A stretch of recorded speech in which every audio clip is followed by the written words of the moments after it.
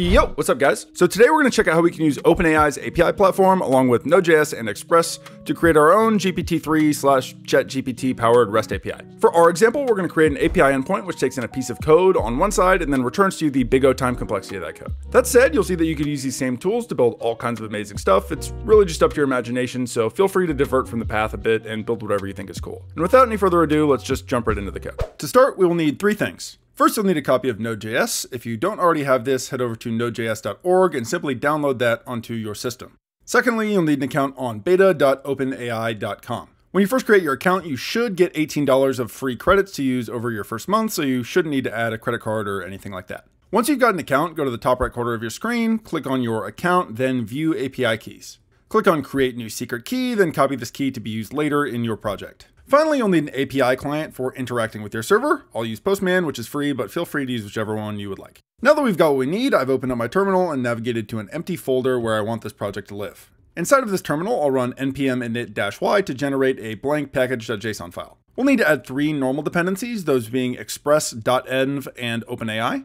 Installing those should take a couple of seconds, but once you've done that, we can also install NodeMon as a dev dependency using the -d flag, just to make our lives a little bit easier. I'll open up our project using VS Code, inside of which we should just have our package.json file looking something like this. Or replace the default script with a dev script, which I want to call NodeMon index.js. Running our server with NodeMon will allow us to watch for changes in our code and automatically restart our server if anything changes. In my files, I'll add a file for our API key called .env. Inside of it, we can paste our API key that we copied earlier. I'll call mine OpenAI key like this in all caps. Just make sure not to push this up to something like GitHub because this key is a private key. Back over in my files, we'll add a file called index.js. For this example, we'll just do everything in this one file, but feel free to break everything out and organize a little bit if you so wish. Up at the top of our file, we'll start by importing our dependencies. First, we'll import Express by requiring Express like this. Under this, we'll import .env, remembering to call the .config method on it so that our API key is loaded into the environment. Finally, we'll need two imports from OpenAI. The first is configuration, which is simply an object for defining things like our API key. And the second is OpenAI API.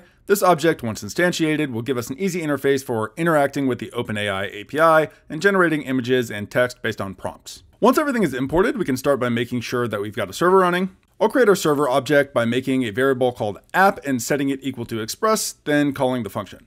Directly underneath, I'll call app.use, then inside of that, call express.json. This adds a piece of middleware, essentially code that will run on every request, which parses the body of the request into a JSON format. Next, I want to define a port for the server to run on. If one is available in the environment, we can use that, else I'll just use 5000. Finally, call app.listen to start our server, passing it the port as the first argument, then a function which console logs server started on port X, just so that we know it's working. With all this out of the way, we should now be able to run npm run dev in our terminal and see this message logged out, confirming our setup is working as expected.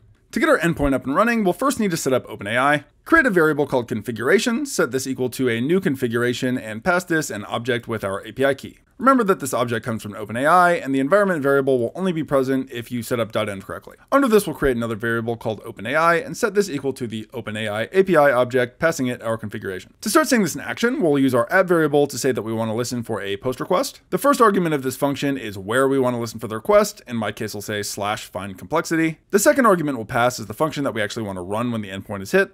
Because we want to call OpenAI, we'll want an async function taking in arguments for request and response. Inside of our function, we'll add a try-catch block to make sure we catch any errors. And we can test that this is working by returning a response with a status code of 200 and just some JSON with the value of working. I'll call our API from Postman, sending a post request to localhost 5000/mycomplexity, and we should see that we get a response with our message. Now that we know our server is working, we can go ahead and start hitting OpenAI. I'll create a variable called response, setting it equal to the OpenAI object we created earlier. This object has several available functions, but the one we're going to want is create completion. Since the function is asynchronous, we're going to want to add an await to this function. There's a number of parameters that we can pass, but the ones that are most important are model and prompt. Model is a string of which OpenAI model we're actually going to want to use. There's a number of these with different pros and cons and different costs, which you can read about in their docs, but for this example, we're going to use text DaVinci 003. The prompt is the actual text that we want to pass for the API response, and we'll start by hard-coding a JavaScript function for which we want to find the time complexity. My example is essentially a basic for loop over an array, which should give us an O of n time complexity. Under this, we'll ask the model to give us the time complexity of this function. I found from the docs that the results are more consistent when given a separator, so I'll add something like this as well. We'll need a couple of more values for the number of tokens that we want to use at most, as well as some others for how exactly we want the model to behave.